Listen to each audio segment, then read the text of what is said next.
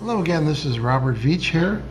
This is my video review of the SAMCOM brand, their programmable cable.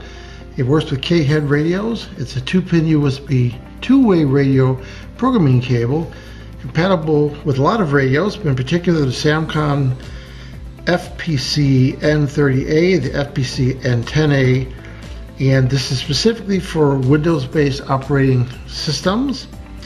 And this is a computer control programming cable that is used to connect your radio and PC, and then it writes a program setting and frequency of the walkie-talkie. You can also set the Vox level, the squelch level, transmitter power by using your PC along with this cable and the included software.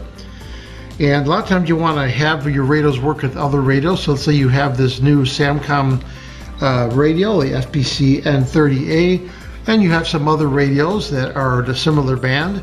Well, you could program this to actually work with these new radios. It's easy to program and it's pretty intuitive to use. With this 2-pin K-plug, it works with most analog handhelds with a 2-pin mic connector. So we're going to open this package up and show you what's inside here.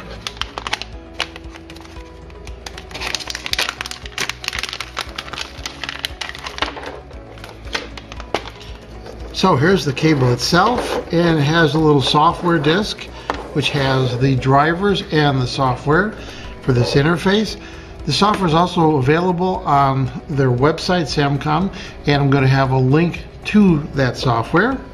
So very nice quality. You can see this cable right here. It's got a USB type A, and it has the information about the product right there, and it has very flexible, nice cable that is about 3.5 feet long. So you're going to plug this end into your PC operating system OS, and the other end is going to go into your radio.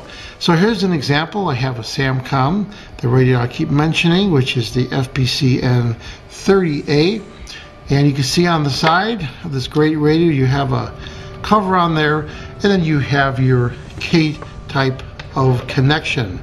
Now you see it's got the larger and the smaller. So the way this goes in is just like that. It clicks right in place with the cable going towards the top of the radio where the antenna is. Then this end goes into your PC USB-A data port. And that's it. The software should recognize it and allow you to alter those features and frequencies on this radio or other compatible radios that have that K-type of plug on there.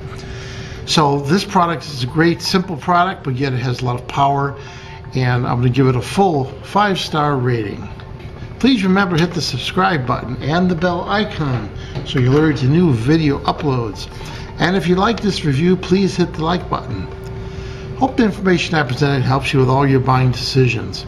Thanks for watching.